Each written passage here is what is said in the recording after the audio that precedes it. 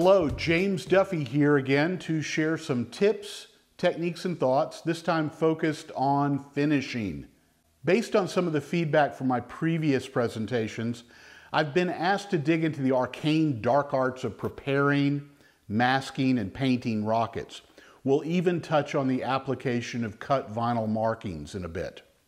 We might consider this presentation an extension of the session I offered at NARCON 2 years ago, where I featured scale modeling techniques that could be used on sport models. This is one of the rockets that I featured in that presentation, a significantly altered Estes Alpha.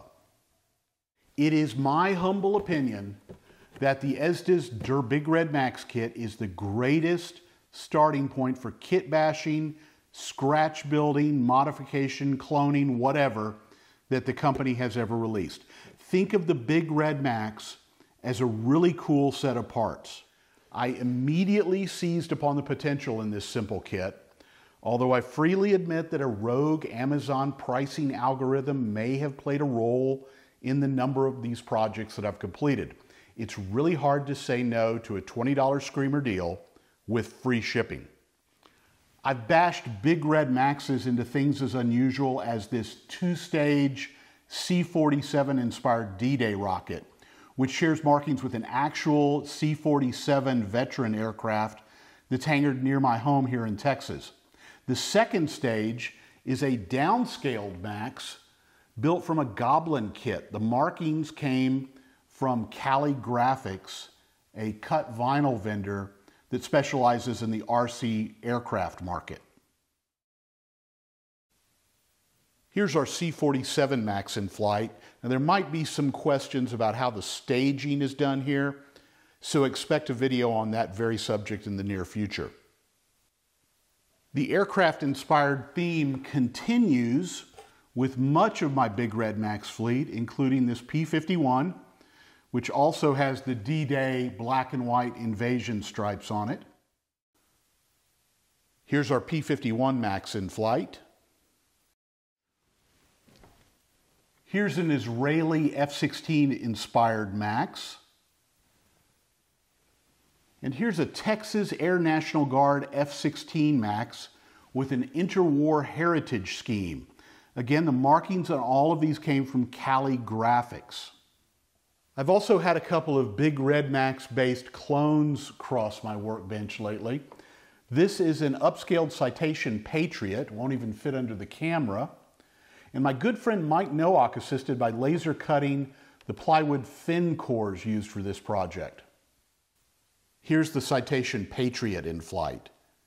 The onboard cameras are just the tiny little pill-shaped units that Estes ships with the current Astrocam attached to the rocket with gaffer tape. Mike also cut the fin cores for this 226% Estes Bandit upscale project, again based on a Big Red Max. You can purchase the fin cores for either of these projects from his Galactic Manufacturing website. The cut vinyl markings for both of these projects came from Mark Hayes at Sticker Shock 23. He does great work and he's a rocket guy himself. All of these completed projects have used the same basic approach for painting and finishing. We'll start by priming the airframes with a high build automotive primer. After the primer cures, we'll sand it with a progression of sanding papers. Over the primed and sanded base, we'll shoot some more primer specific to the color coats we'll be using, and then sand again with very fine grit sanding film. Our color coats will go over that, carefully considering the sequence of colors and masking. Next, we can even add some detail colors using acrylic paints applied with an airbrush. Finally, we'll bring everything together by applying some cut vinyl markings. So, what should we build? After this run of aircraft-inspired models, I asked for suggestions on one of the rocket forums. Mark Bundick kindly suggested something British. So one of these projects will be a World War II Spitfire homage. We're also going to bash another kit into a 307% upscaled Estes Alpha featuring a classic auto racing livery. I've selected a Spitfire flown by squadron leader John Plodgis, who was a Greek Rhodesian pilot in the D-Day period, and it features these great-looking invasion stripes. Note how they only go halfway up the side of the fuselage. There's also a really neat yellow leading edge detail right over here that we're going to duplicate as well. There's also a neat little detail right here, this contrasting element of color right here. Our first step will be to prime the model. As I noted earlier, I like to use the Rust-Oleum Gray Automotive Primer for just about anything. It's a relatively quick drying primer and it's readily available at Home Depot. Now there are some of those out there who prefer to use a white primer as an undercoat for lighter colors, and they're not wrong. This may be a case where my comfort with a particular product overrides any common sense. The primer is applied in my state-of-the-art paint booth, which also doubles as my wife's horse trailer. The important thing here is to get out of the wind, and since we're using a solvent-based primer, I should be wearing a mask. I'm not. I like to use a microphone stand as a holder for larger models. You can pick one up new for about 30 bucks, or much less if you scrounge a used one somewhere. The primer is applied in long strokes. The important thing is to start off the model and finish off the model. Maintain a constant distance from the surface of the model. For primer, I like to be about 10 to 12 inches away. We'll do multiple light layers, allowing about 7 to 10 minutes between each coat. 4 light coats should do fine for this first pass. We'll allow everything to dry for at least 24 hours and longer if you're in a high humidity area. Okay, the primer has had an opportunity to cure on one of our Red Max kits, and we're going to sand down the primer. Now, fair warning, this is something you do outside. I'm going to do just a small bit of this here in my studio because it is going to produce a great deal of sanding dust. Now, what I'd like you to notice here, I'm using 400 grit sandpaper. As I sand, the color of the finish will actually change. All you want to do is change that color a little bit.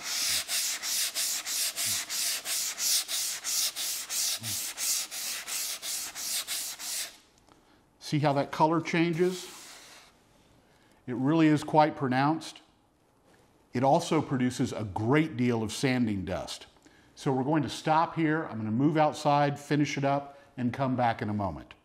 Okay, we are back inside after having sanded most of the primer off of the airframe. There's still a few spots we need to get. These little crevices here where we put our glue fillets need to be sanded down. I've also wiped down most of the airframe with a damp paper towel. Now at this point what I like to do is take another piece of paper, this again is 400 grit paper, and gently curl it and work these joints here, these little crotches between the fins and the airframe. I know that's an inelegant term, but it works, and you know exactly what I'm talking about. It just takes a few minutes. Again, we're looking for the color to change. Now you can do this prime and sand cycle as many times as you want. If I were doing a scale model, I would do it until the seams in the airframe were invisible. For a sport rocket though, 2 cycles is more than adequate for me. After I finish sanding this out, we'll move on to our next step. We've finished sanding the primed airframe, and our next step will be to use a tack cloth. A tack cloth is a wax impregnated bit of cheesecloth that's used to remove any excess dust from the model. You can get these at Home Depot or Lowe's or any other type of home goods store. Very simple to use. Just drag them over the surface of the model to pick up any stray dust. We're going to spray over this with some more primer. This is a color-specific primer that will go over the base primer. This may be considered an unnecessary step, but I like to do it because I'm now matching the surface of the airframe to the paint that's going to go over it. A single coat of this is more than adequate. We are back in my state-of-the-art paint booth, this time with a mask on. The Tamiya primer is applied just like the auto body primer, with long strokes that start and end off of the surface of the model. There's no need to put an opaque coat of this stuff on the model. Just a couple of light coats are all we need. Now this primer dries much faster than the auto body primer, and we'll be ready to sand it out in just a few hours. Our Tamiya primer has cured, and we're going to sand the whole model down with 1500 grit sandpaper. Now this is not something you typically find at Home Depot or Lowe's, but it is still pretty easy to find. You can either go to an automotive paint supply store, or it's routinely available on Amazon. On a complex paint scheme like our Spitfire, it pays off to thoroughly plan the order in which each color will be applied. In general, we're going to go from the lightest color to the darkest. We're going to go from the bottom of the paint scheme to the top, and the most durable paint to the most delicate. Now that last one may seem a bit unusual, but it's worth noting that the lacquers that we'll be using are pretty much bulletproof, while the airbrushed acrylics can be scratched, at least until we get a clear protective coat over everything. The first color we apply will be the white base for the invasion stripes. These will be on the upper and lower surfaces of the wings, which in this case are these two fins. We'll also apply white to the belly area between the two fins/wings for the invasion stripes there. Now more white will also go onto the leading edges of the wings as a base for the yellow details. We'll be using Tamiya TS26 Pure White Spray Lacquer for this step. We're going to apply our color coats using exactly the same process we used as the primer. We'll start the spray off the model and finish off the model. It's probably going to require 4 or 5 coats of white paint to get adequate coverage. We're going to wait about 7 to 10 minutes between each coat. Our white paint has had an opportunity to cure overnight, and we can start masking for the light gray belly color.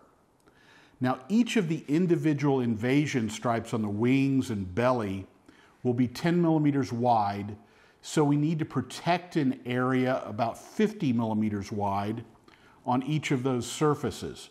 Why 10 millimeters?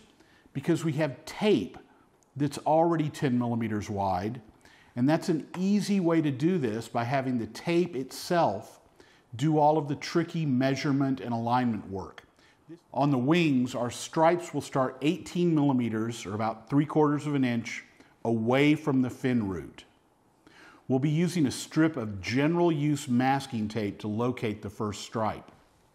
This is 3M type 233 tape. Think of it as a quality alternative to standard blue tape. I'll stick it on the cutting mat and peel it up a couple of times. The goal here is to reduce the stickiness of the tape. We'll put it right up against the fin root.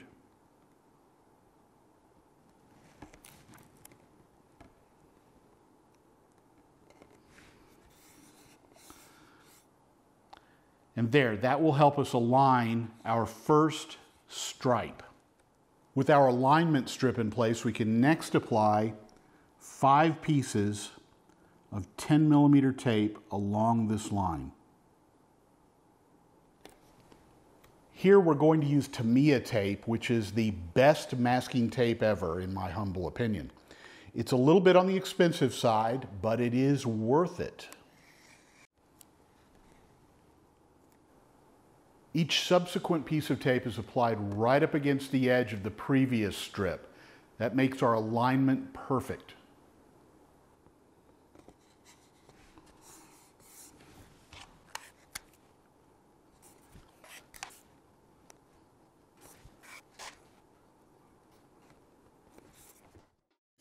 We can now pull up our alignment strip.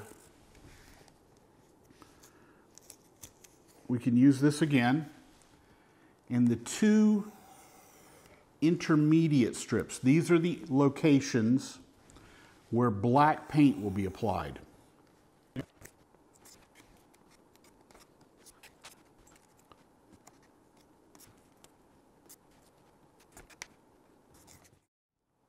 We'll move on to our belly stripes now. I want the 50mm band right in this area. To line that up, I've used a strip of 40mm tape and a strip of 18mm tape.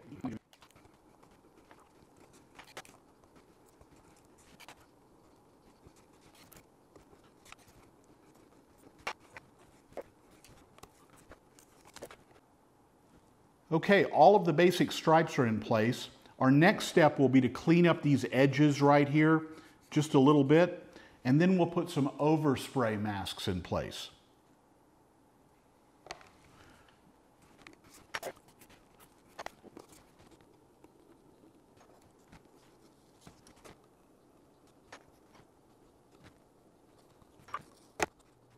We could go ahead and spray the black acrylic at this point. I'm going to wait on that though. Recall what I said earlier about acrylic paint being delicate? Another alternative would be to shoot the black stripes with spray lacquer, but that would rob us of the opportunity to demonstrate the airbrush. Instead, we're going to put some overspray masks in place, and then we're going to paint the gray underside, the belly of the rocket. We have our rocket vertical on the bench now. Next, the leading edges of the wings will be covered with carefully placed strips of 10mm Tamiya tape. This will protect the white undercoating for the yellow leading edge details that we'll paint later. Now some may ask why we're doing this, and the reason is that the white undercoat will help the yellow color pop or be more vibrant. Let's place some overspray masks over the areas we just masked. This is easy to do with strips of plastic cut from old shopping bags. Now resist the urge to use paper here, as the solvents in lacquers like to migrate through the fiber in paper. Ask me how I know sometime. Inexpensive standard masking tape is fine to attach the overspray masks to the expensive Tamiya stuff. On the belly, we're going to approach things a little bit differently. We're simply going to use strips of 18mm tape placed very carefully over the existing stripe masks. Now, when the time comes to pull this up, we need to be very careful in how we remove this so that we don't disturb the underlying mask. With these masks in place, we're ready to spray the belly of our Spitfire. We'll be using a light gray Tamiya spray lacquer for this step. The question then becomes, what gray? And then you put something like Euro gray over it. Euro gray. Oh my God, there's like 14 different grays. It's crazy.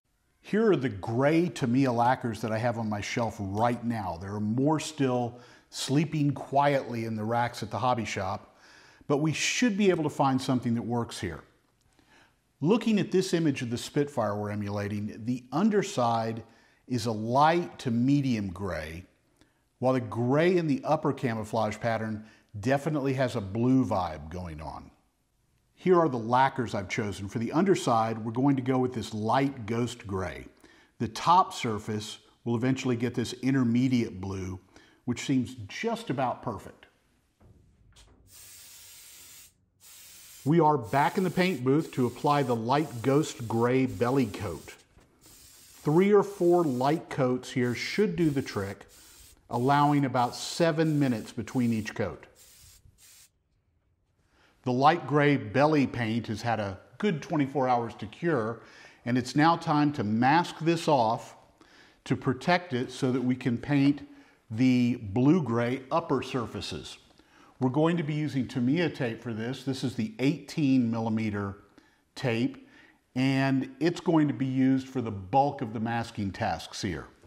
We'll be using an unexpected tool to help us here. This is the good old Estes tube marking guide, and it's great for defining straight lines along tubular structures. In this case, we'll be using it to make sure that the masking tape gets applied in a very straight line along the surface of the airframe tube. We're going to start by applying 18mm tape to the perimeter of the lower fin surfaces.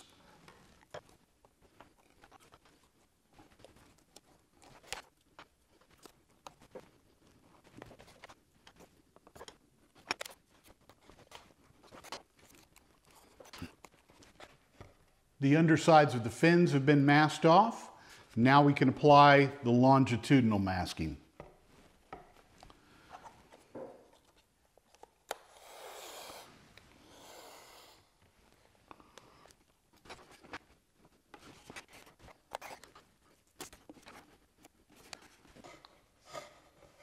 With that, the peripheral masking is done. The next thing we'll do is go ahead and cover all of the gray underside with plastic bag overspray masks.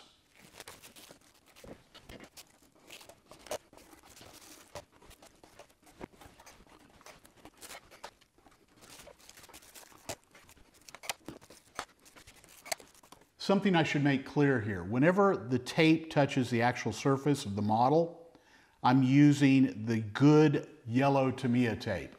Whenever I'm attaching an overspray mask to tape that's already there, I'm using the inexpensive green tape.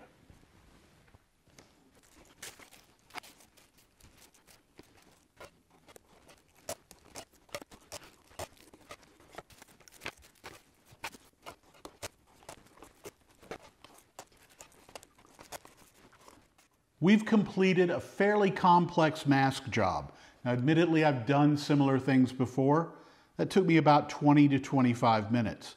The key is to think about what you're doing ahead, plan ahead, and then execute on that plan. Note that none of the previous masking materials we put in place have come up off the model yet. Those are going to come off of the model in a logical sequence as we move forward. I'll check all of the edges one more time just to make sure that they're down and in place securely. And then we'll be ready to paint the upper surface of our model. We are back in our improvised paint booth to spray the intermediate blue color on the top surfaces. As before, we're doing long strokes that begin off the model and end off of the model. Our blue top coat is cured overnight, and there are a couple of ways we can go at this point. The easiest path might be to freehand the green camo pattern with an airbrush. That would look fine, but the Spitfire we're emulating had very sharp camo pattern borders. Another way to do that would be to cut the pattern with a sharp blade onto wide masking tape and use spray lacquer to apply the green. Now, this is a 40mm wide tape, very similar to the Tamiya tape. As a matter of fact, I think it's even sold by Tamiya, but it is stiffer and has more adhesive on it. A quick look at the Spitfire photos will give us some ideas for cutting the tape. Note the sharp edge lines on the borders between the blue and the green. We want to cut the tape into wide, irregular waves. Before we start slicing, I'm going to stick and remove the tape onto the cutting mat a couple of times. That will reduce the stickiness of the tape and lower the chance that we damage the underlying paint surface. With the wide tape down on the cutting mat, we can use a fresh blade to cut an irregular pattern into the tape. That will give us 2 strips of tape that we can ultimately use to put on the model. Note that none of the masking materials have been removed yet. We're simply stacking more and more masking layers on top. The tape is applied at roughly a 45-degree angle to the long axis of the rocket, and I'd like to do 3 wide bands to match the photos. We'll also need to add more camo areas to the wings. There's really no wrong way to do this. Just have fun and be creative.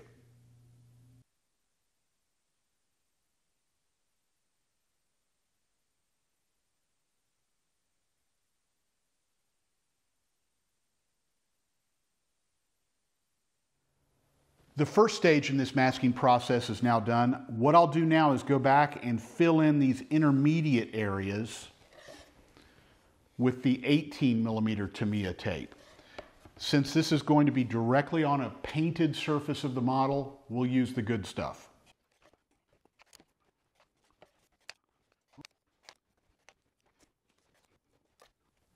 Our camouflage masking is in place. Now here's a really important tip. Make sure you go through and burnish down every one of these tape lines. This is the greatest opportunity for leak through that we've got in this entire project. So I'm going to take a few minutes off camera to re-burnish these lines, and then we'll be ready to paint. The lacquer we're using here is Tamiya's Olive Drab 2 spray. Now it differs from the Olive Drab 1 lacquer in that it has a slightly more worn and weathered appearance that I like. We'll put 4 light coats on the model. Emphasis on light. We don't want the paint migrating underneath the tape that we've laid down. Our green paint has had an opportunity to settle down for a few hours, so we can start working on removing some of this masking material. Now remember, the overspray masks for the white fields we put on at the very beginning of the masking process, we need to leave in place. So we need to remove everything very carefully. Let's get started. I'll be using a pair of tweezers for this step.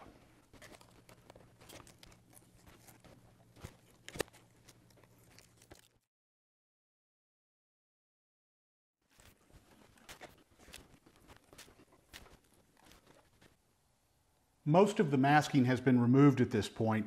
The next step will be to very carefully remove the overspray masks we put in place to protect the invasion stripe areas. This is critically important. So take your time and think through everything before you remove it.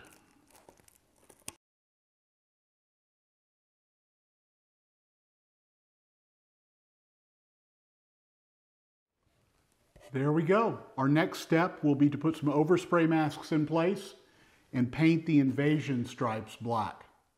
It's time to paint the invasion stripes on our model, and we're going to be using Tamiya XF69 NATO Black acrylic paint to do that. That will be thinned out with the appropriate thinner for that paint. Now we will be using a Pache SI single action airbrush. Now this tutorial is not designed to be an introduction to airbrushing. There are plenty of other alternate guides to airbrushing out there on the web. I encourage you to go find them. In some of my earlier videos, I've even touched on the basics. We'll start by putting some thinner in the color cup. This is an inexpensive little pipette, lab pipette. You can buy a box of 100 on these on Amazon for $10 or less. Now I'm adding paint to the brush using the same pipette.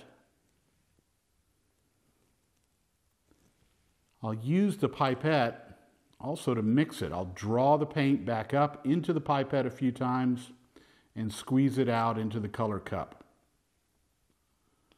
Now when you do this, don't do it over your model like I'm doing right now.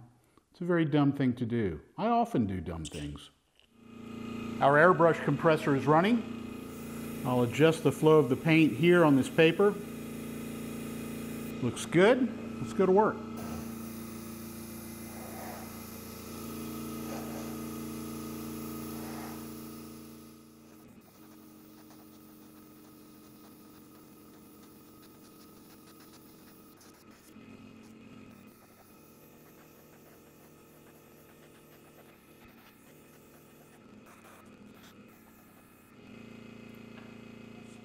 This is where our model is really going to start to pop.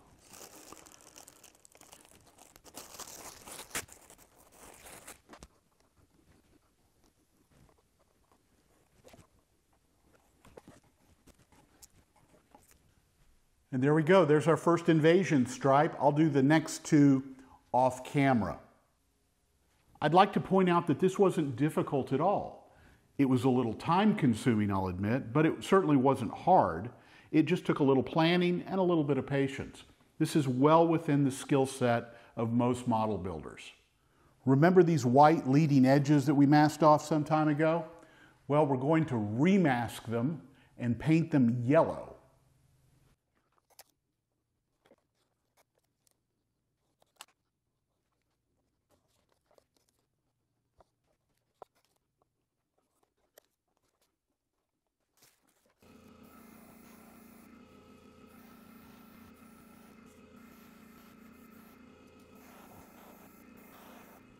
Remember this little detail? It's now time to mask and paint that. Conveniently, that little detail is also the same color as the spinner on the aircraft. So we'll paint our nose cone the same color as that. I've cut a piece of index card that we're going to use as a template to line up the mask area for that aft detail. I'll put tape right here. The leading edge of this will be 40 millimeters ahead of our template. Again, we're going to use the tape to help us measure everything out.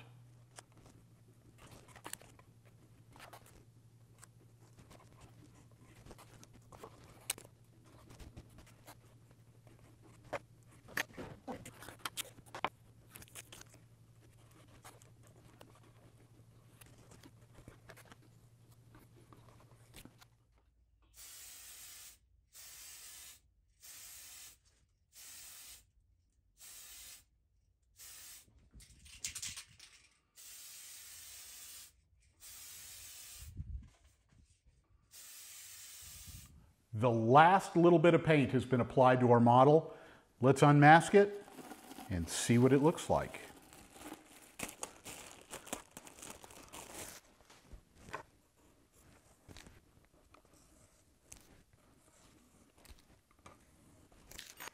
Okay. All of the masking materials are off the rocket. Next up, we apply the cut vinyl markings.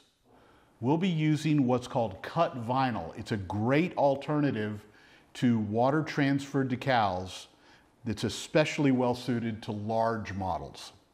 Now, what are cut vinyl markings? If you go down the road from your home, you will probably see all kinds of commercial signs that have been produced using this process. There is a large format printer that can both print graphics and then cut around those graphics onto a vinyl surface. That's a self-adhesive vinyl surface. After that's printed out, a second transfer layer is placed on top of those graphics. We can cut each graphic out individually, remove the original backing sheet, exposing the adhesive, position it on our model, and then remove the transfer sheet. It may sound complicated at first, but it's actually quite simple. Now let's talk about the graphics we're going to be using here. We have 6 roundels. Now the roundel is the national emblem that can be found on any military aircraft. These 2 large ones will go on the tops of the wings. These without the yellow ring will go on the bottom of the wings. These 2 with the yellow rings around them will go on the sides of the fuselage. Next, the squadron markings will go ahead and behind of the markings on the side of the fuselage.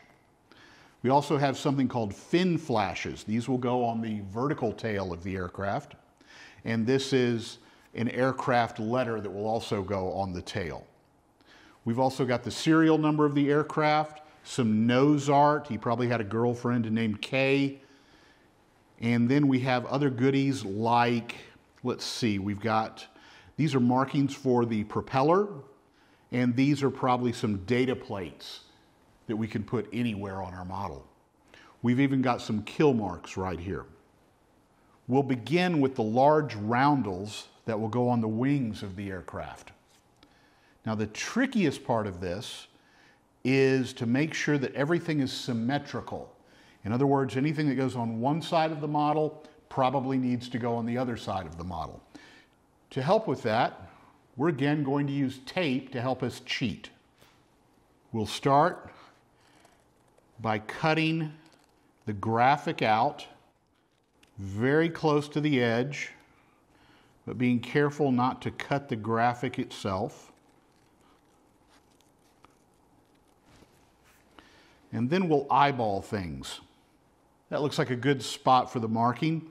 It's just a hair below the yellow leading edge and midway in this white field of the invasion stripe. So what I'm going to do is I will take a piece of 6mm tape Let's check that again. And I'm going to place it right up against the yellow leading edge. That gives me one defined edge there. The other can be the middle of this field. I can even cheat with tape there. I'll take another piece of this 6mm tape and place it in the far interior field of the invasion stripe. Now let's eyeball this again. So, if when we apply this, we line up these 2 points, we'll get a good positioning of this graphic. This will also be repeatable on the opposite side of the model. Now to apply the graphic, we're going to peel away the backing from the adhesive side of the graphic. We are going to be careful to leave the graphic attached to the top carrier sheet. I like that. I'm going to press that down into place. And then I'm going to lift up the transfer layer. Our cheat strips of tape can come up. There we go. Our first marking is in place. We'll repeat the process on the other side. The rest of the markings will all be applied at very high speed. As I apply them, take note of all the little alignment tricks I use to make sure that we maintain symmetry on both sides of the model.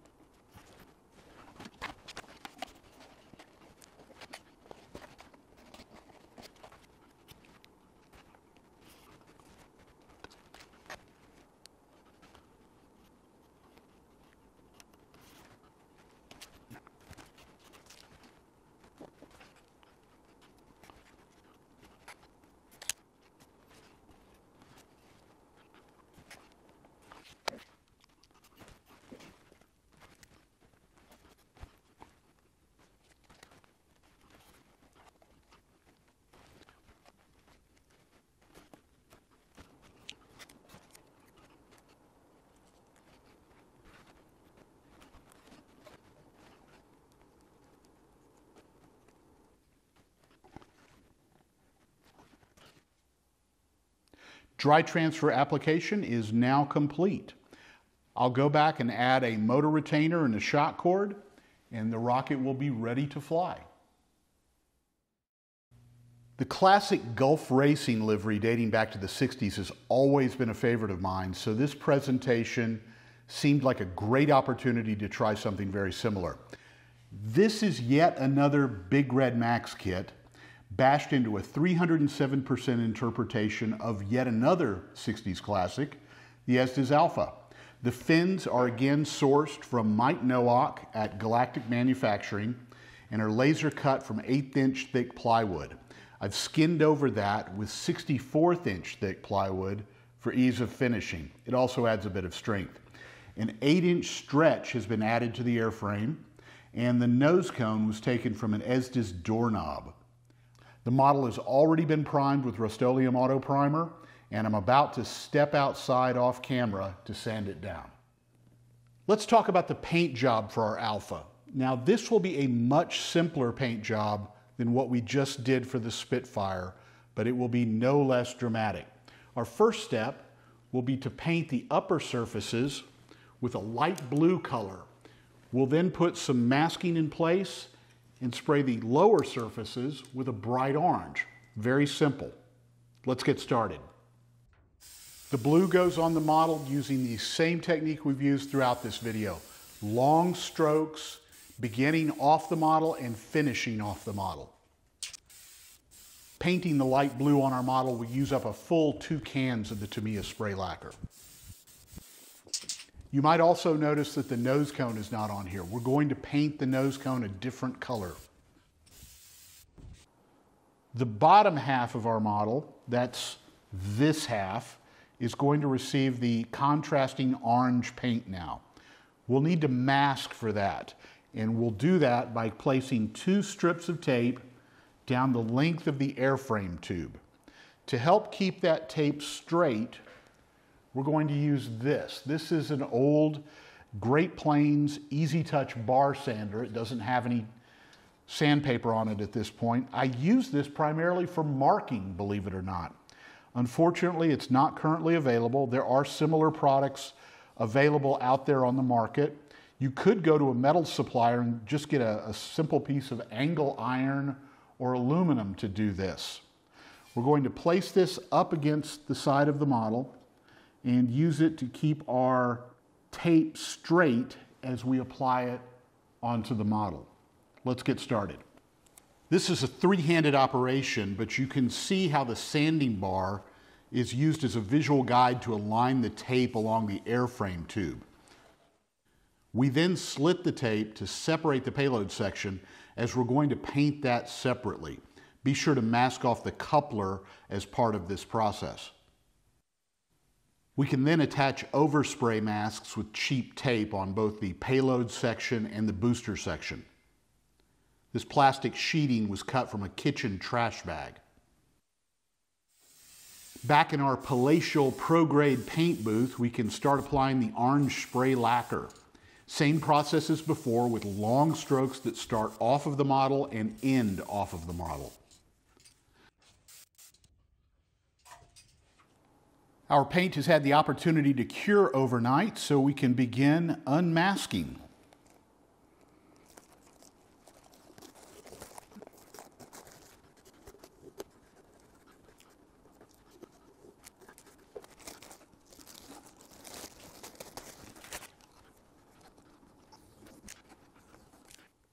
We are on the home stretch now. We've got just a little bit more to do. Our next step is to apply a cheat line. Now, what is a cheat line? A cheat line is an aviation term. It refers to a long, thin line applied to an aircraft, usually a commercial aircraft, that's designed to cheat the eye to make the aircraft appear more streamlined. This is some 1/2-inch wide black Mylar tape that I found on Amazon for about $12 a roll. Not only can you use Mylar tape to retain rocket motors in rockets, you can also use it to decorate them. It's also a dessert topping. We are going to bring out our trusty bar sander again and use it to line up the Mylar as we apply it. This is going to be another tricky 3-handed operation. I might get in the way of the camera, but I'll try not to. Some neat vinyl Gulf decals were located on Amazon, and they're perfect for our rocket. Note that we're using the same alignment techniques that we used earlier for our Spitfire. Finally, our nose cone was painted black to add some tire color to the automotive theme. Here's a final look at our completed rockets. While these techniques do take some time and require a bit of patience, nothing we've done here is difficult. Just about any builder with a few projects worth of experience should be able to do something just as cool. Finally, keep in mind that these techniques easily scale down to the tiniest model rockets or up to monster high-power projects. Thanks for watching.